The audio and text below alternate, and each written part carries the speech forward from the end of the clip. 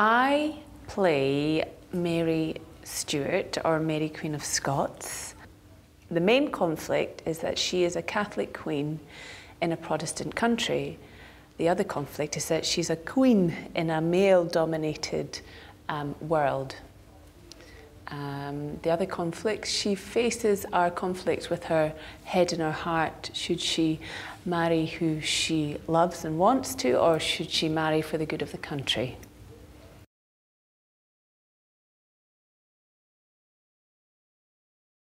The key themes of this play, I would say, are jealousy, lust, revenge, passion, paranoia, religion, can you say that's a theme? Hatred. There's quite a few themes. There's quite a few themes, because it's also about the life and loves of two females.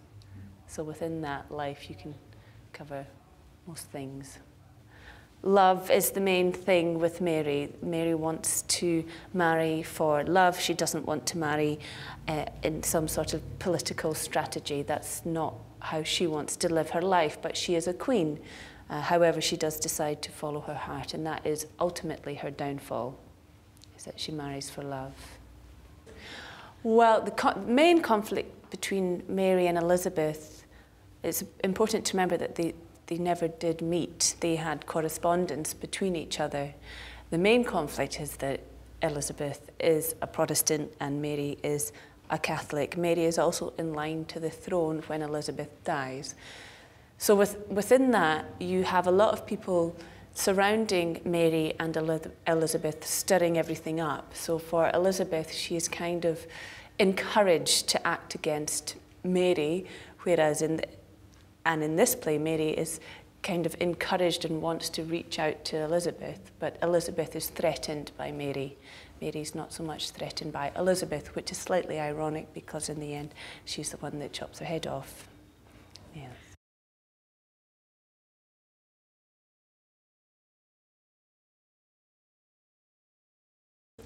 It's a bit of a spoiler, the turning point for my character.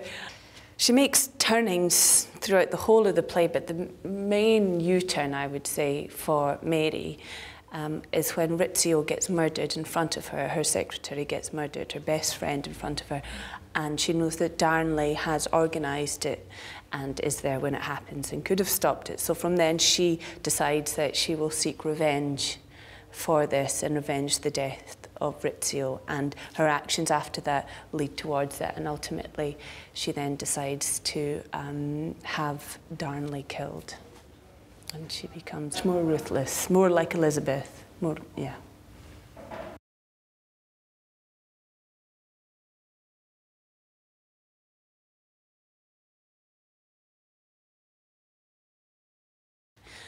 I think having the Scotch language in the play colours it immediately. Hearing those words, the muscularity of the words, you suddenly are transported to Scotland, and it's beautiful and it's poetic, and the way Liz writes is poetry, and sometimes you look at it and think, God, I don't know how to read it. So I YouTubed Liz Lochhead, and you know, just read the lines, just read it. They do the work sometimes. So sometimes when I'm stuck, especially in some of the speeches, I go, if I just say the lines and I'm true to the lines, that is enough. However, I've got to do it in a French accent as well, so it's slightly tricky. You've got to do this, and then you've got brecht, and you've got to choose when to roll your R's and when to say all right, and you're not rolling in the R's because you're French. You know, it's hard, but so important because it sort of it makes you feel passionate because you're moving your mouth and rolling R's, and, you know.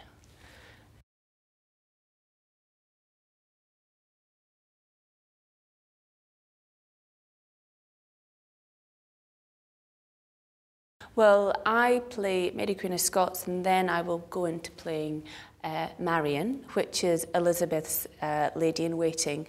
And Emily Winter, who plays Elizabeth, will go into playing my lady-in-waiting, Bessie.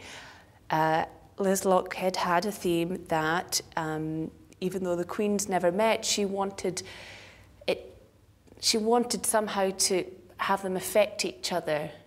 It's symbolic that they are beside each other, being each other's friends, because that's very much what your main lady-in-waiting was, your main servant. She was your friend if you were the queen.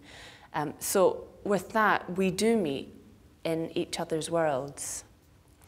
And also I play Mairn, and she is a girl of the street, very guttural and just real and raw. And at the end as well, I play Wee Marie, and we're suddenly in 2011, and we realise that nothing's changed. And if you're from Glasgow, which part of Glasgow are you from? You know, are you Proddy or well, that's what it is. But also, you're not really asking me where I'm from in Glasgow. What you're asking me is, am I Protestant? Am I Catholic? So, yes.